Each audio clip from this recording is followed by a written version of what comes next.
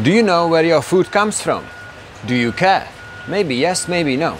In this video, we will meet local farmers who have been farming for decades and are experts at what they do. And we will even visit their farm. Hi, I'm Jan from sustainablebutterflies.com.au. We are on a mission to make Australian educational, care and other organizations sustainable, frugal and improve their footprint. The link to our website is in the description below. Today I am at Gosford Farmers Market, where I'm meeting local farmers, old friends of mine, who are selling their fresh produce to the local community. Once they're done here, and their amazing ranges are selling quite fast, we will visit their farm and I'm interested in their story. For example, what are their favorite and less favorite crops? It's raining, which is fantastic for the local produce. It's not so good for me, because I would much prefer to film the video right in the field. But anyway, we need rain. But you might be asking, why does local produce matter and what makes it sustainable? Fair enough, good question. I believe there are 5 main reasons that matter the most to most people. And number 1 is taste. Local produce here has been picked within 24 hours before getting here. Number 2, nutrients. Because the time between the harvest and your plate is relatively short, the nutrients are less likely to be lost. Number 3, it supports local economy, which is a no-brainer. Number 4, it helps the environment by reducing food miles, but also by maintaining green space, open space and local farmland within or close to local community. And number 5, local farmers here can tell you right away how their produce was grown and what was involved in the process. So yeah, there is more direct relationship. But enough preaching. Let's talk to people who are actually making this happen. Alright, fantastic. So we just came back from the farmers markets and I'm here with Phil and Janet. It's a little bit wet, but you know, we need the produce benefits.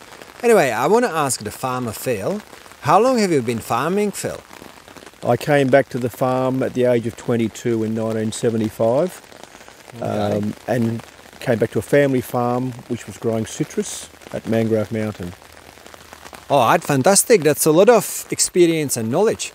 Can you share with us what have you been farming and what are you growing now?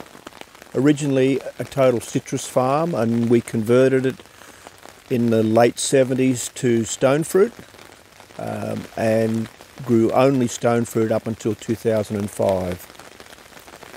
Alright, and what are you growing now?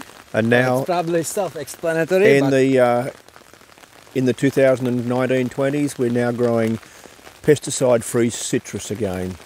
Okay, fantastic. Thanks for that. Can you share with us what were or are your favorite crops and why? Well, we spent 25 years growing stone fruit, so I guess that had to be our favourite at the time, but increased use of pesticides became a concern. So we've transitioned back to pesticide-free citrus and avocados. Okay, fantastic. And on the other hand, can you share with us what were some of the less favorite crops and why?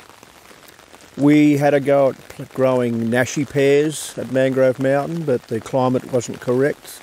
We grew some smaller crops like pepinos, and they didn't transport very well. And we've had a go at proteas, which were a little bit touchy on the weather, and also avocados, which were a little bit touchy with root rot, Phytophthora. Okay, fantastic. That's amazing insight from the farmer. And the final question will be, if someone wants to start growing food but doesn't have a farm, but perhaps has a garden bed or access to a community garden, would you be able to share some tips from your point of view, you know, what to avoid or where to start? Probably look around the area you're growing and see what grows naturally and easily. Also concentrate on what you actually like to eat, and that way you'll probably put a better effort into it. Alright, thank you for your time. That's it for today. We're Sustainable Butterflies, and who are we doing this for? For the environment, future generations, animals, plants, including butterflies. You have a great day.